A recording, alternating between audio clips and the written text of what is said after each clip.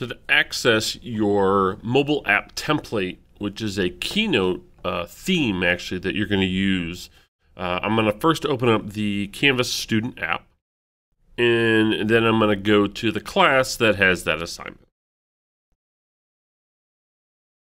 And then I'm going to go to my assignments, and then find my Keynote assignment.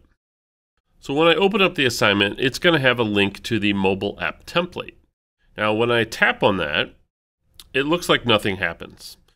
So what I need to do is I need to simply tap my share arrow, and I need to save this to the Files app. Now, I would put it in your Keynote folder. Make sure you're in your iCloud Drive and hit save.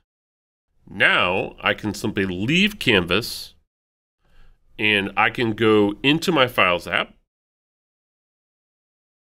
and I can go to my iCloud Drive, into that Keynote folder, and here's that mobile app template.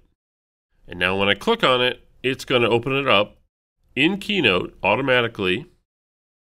It's going to ask me if I wanted to add this theme to my chooser. I can go ahead and hit add.